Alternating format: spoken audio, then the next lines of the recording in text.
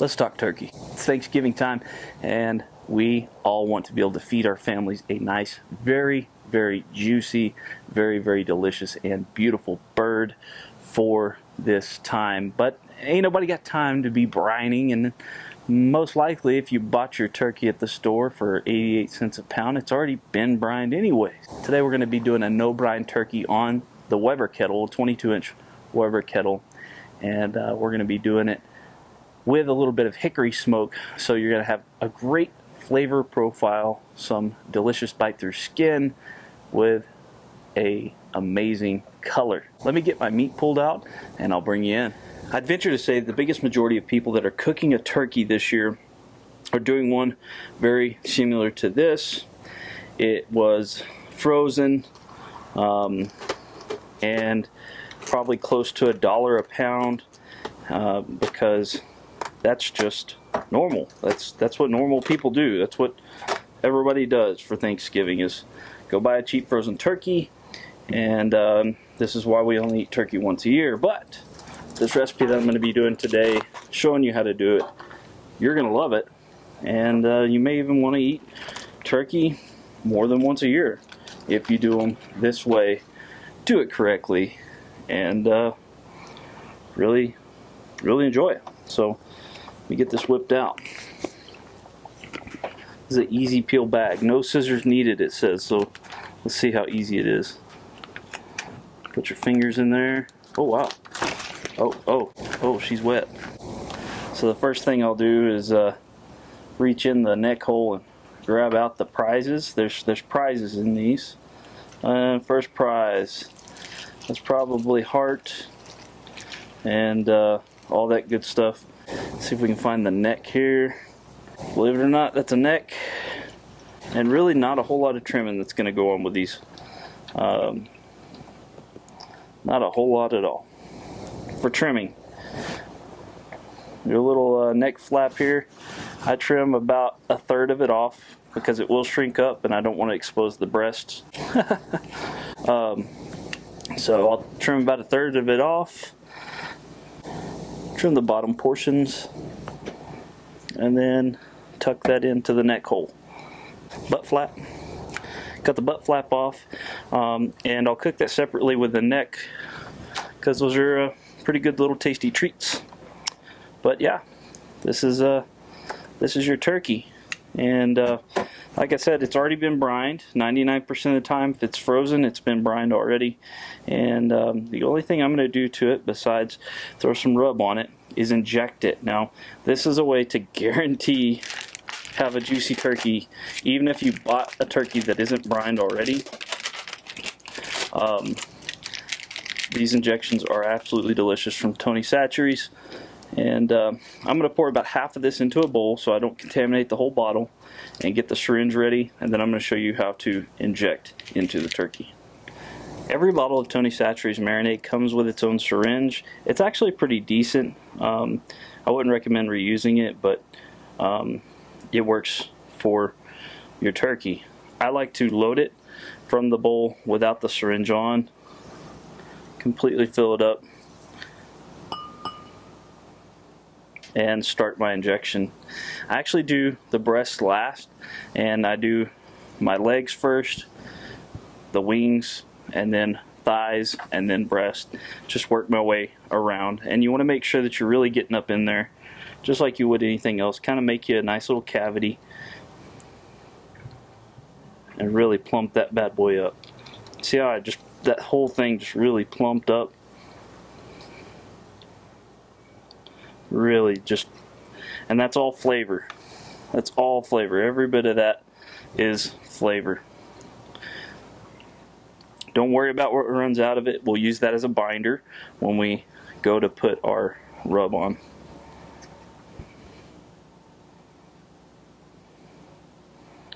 This Tony Chachere's is absolutely delicious.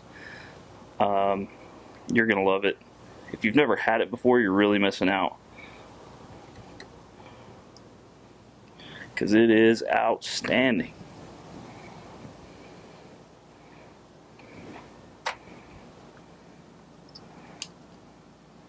Get this flipped over and do the thighs.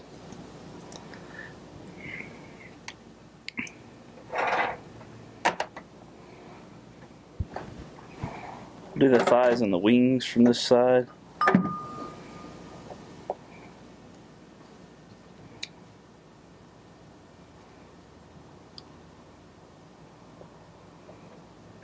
Same thing on the other side.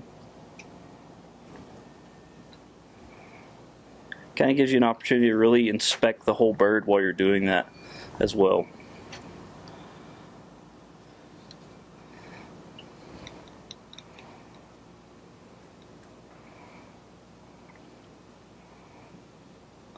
Throw a little in there, why not? Little back butt. Alright.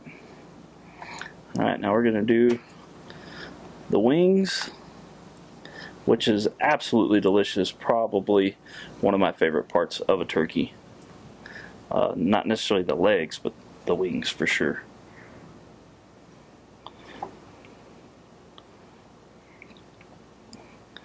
And it's fast to fill these wings up with some injection. I mean, see how fast that plumps up?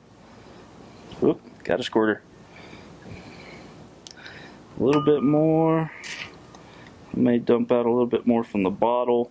Usually a bottle will do almost 2 full turkeys. Depends on how full you pump them full of the injection. But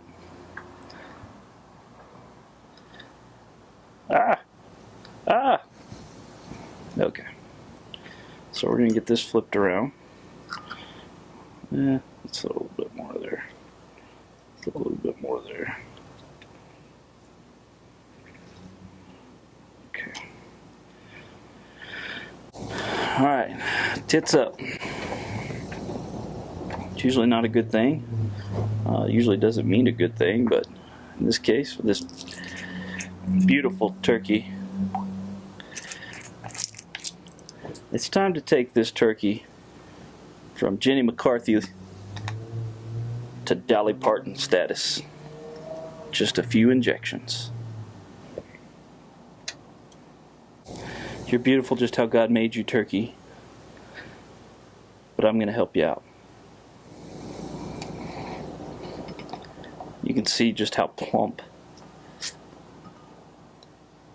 that breast is compared to the other. We're going to do the same thing over there. Get it nice and plumped up as well.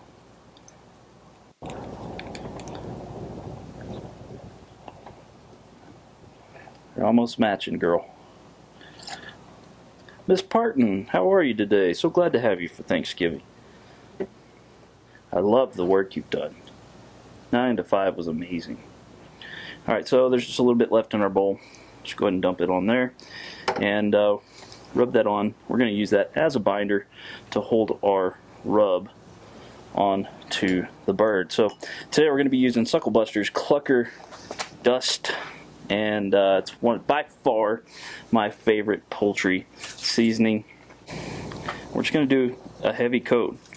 Why? Because we're seasoning the outside. With every bite that you take, really the only flavor from the seasoning that you're going to get is from the skin. So if we don't get that skin heavily flavored with this seasoning, you're not going to taste this seasoning. So let's get it all the way around. I'm definitely going to taste the injection. It's definitely going to be flavorful, but you know what I mean. And again, I'm doing this over a pan because I'm going to catch all these droppings during the cook into the same pan, so that we've got a nice little au jus for the turkey. Hands behind your back, ma'am. Hands behind your back. Stop resisting. There we go.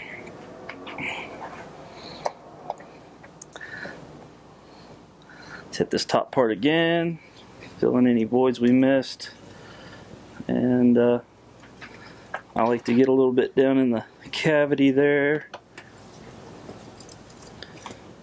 Okay, this is going to have a beautiful color to it, and we're just going to let this sit in the fridge for about 30 minutes or so while we're allowing the charcoal grill to get up to temperature. So I'm going to go ahead and get this placed in the fridge and then start the grill up, and I'll show you how we're going to have that set up here in just a second. And we're back. Let's go ahead and get this grill set up. We're using the Weber. As you can see, we've got our slow and sear in place, and we're going to be using that. So we've got our B&B char logs in there, and we've got a couple of chunks of hickory in there. There's one there, there's one down in there, and there's one down in there, and I'll be placing another one right there during the cook. I've got some water getting heated up so we can go ahead and put it in the trough, because we do want this to be a very moist environment. So let me get the torch on there, and I'm going to light it from this end right here. So you see here we're lighting our char logs at one corner, kind of like a minion method with our char logs here in the slow and sear. And this is a great method to use with this grill, because you can really do long, slow controlled cooks this way. So I'm going to get that burnt down. I'm going to get some hot water and pour it in the trough, and when this is ready, I'll show you how we'll set up our turkey so that we can have an even, clean, smoke-touched, bite-through skin, moist turkey. See you in just a few minutes.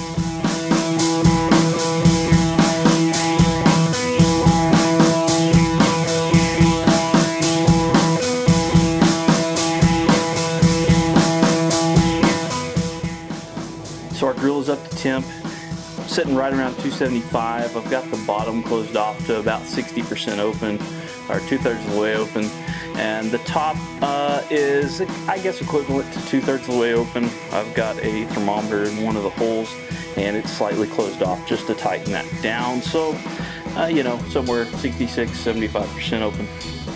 And that should let this grill ride between 275 and 300 this entire cook. So I'm going to go ahead and open it up, and we're going to get our turkey placed on there. I'm going to bring you in so that you can see how I place the turkey with the pan underneath it to catch those drippings, so that we have a beautiful, delicious au jus to set it in when it's done. So come on, let's get a little closer and see how we set up. Okay guys, so you can see that we've placed the pan down below, our slow and sears over here, and we've got some nice hot water in the slow and sear to keep a little bit of moisture in it.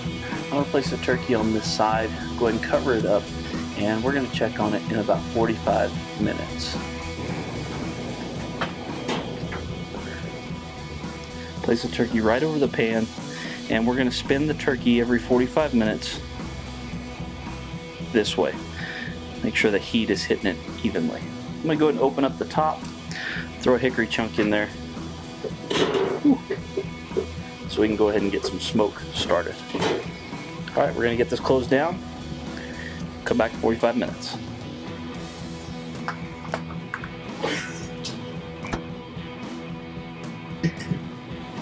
Alright folks, it's been right around 45 minutes. Our grill is sitting at 300 degrees, and it's time for us to slide it around. You can see that the turkey's getting a little bit of color there, and we're just going to go ahead and take and spin it 180 degrees all the way around to make sure that the color is even on both sides.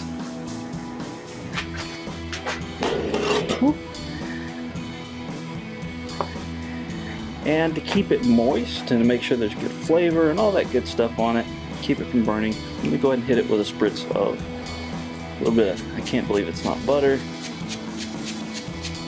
And I'll show you a little trick to keep the heat from hitting it, slamming it directly from the side. I'm going to put some wood blocks in there just to kind of help deflect that heat off the side of the turkey. Keep it from getting too hot too fast. And we're going to keep an eye on this every 45 minutes. We're going to be checking it, and if it starts to get too dark or something like that, we'll go ahead and wrap it up in some foil, tint it in some foil, and keep that flame from kissing it too much. But let me go ahead and get some blocks put in there, and it's going to help kind of keep that heat from directly affecting it. And that flame will go down as soon as I put the lid on.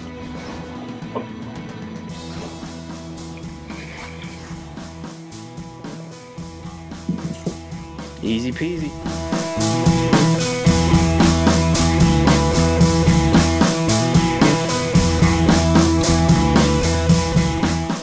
Color's just where we want it. Just over 3 hours in, and we're temping at 165 at the breast, 170, 175 in the thighs. Got plenty of fire left. We're gonna go ahead and get our turkey off. We're gonna get wrapped up to rest. And while we're doing that, we're gonna take all that good stuff beneath the turkey, and we're gonna mix it with some butter and make some delicious au jus to rest the meat in.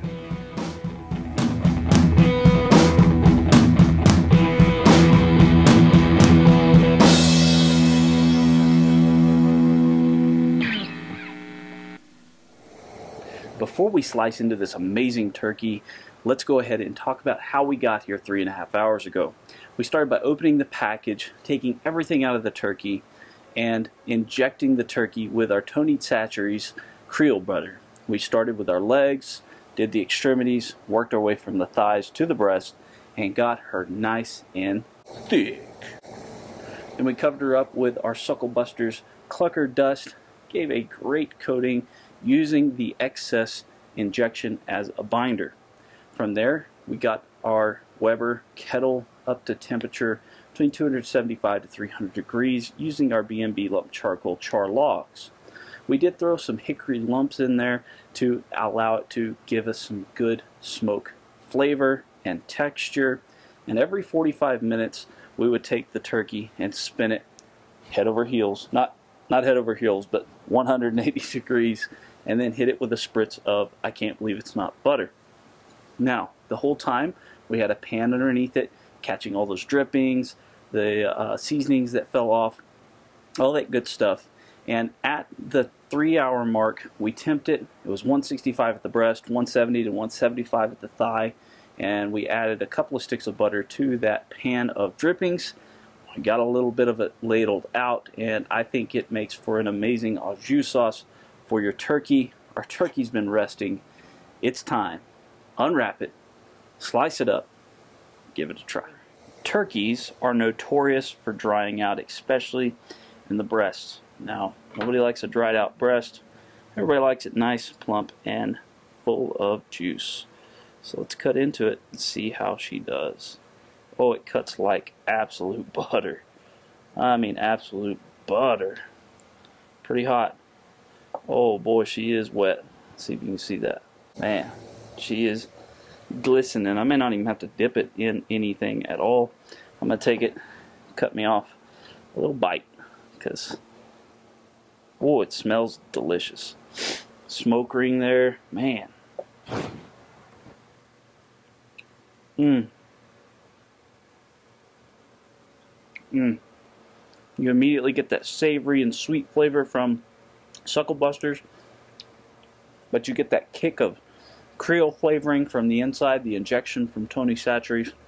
You get the smoke. Wow. I guarantee your family wouldn't be mad about this kind of turkey if you made it this way every year, every day. Hell, y'all eat turkey more than just Thanksgiving if you made them like this. Let's take a dip in our au jus.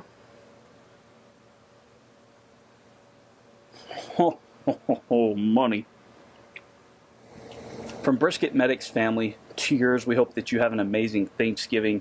We hope that you realize how blessed you are to live here in America. No matter what our differences are, we're still the best country in the world, and we can all love each other. Be thankful for something, get outside and cook something, and remember, as always, drink more water. Oh, and if you can do me a favor, it's the holidays after all. Hit that like, subscribe, leave me a comment down below. Love you guys. Happy holidays.